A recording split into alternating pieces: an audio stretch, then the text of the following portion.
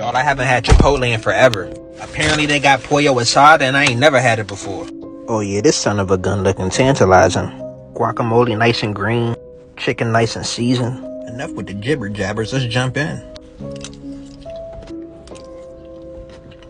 So the pollo asada definitely tastes better than the normal chicken.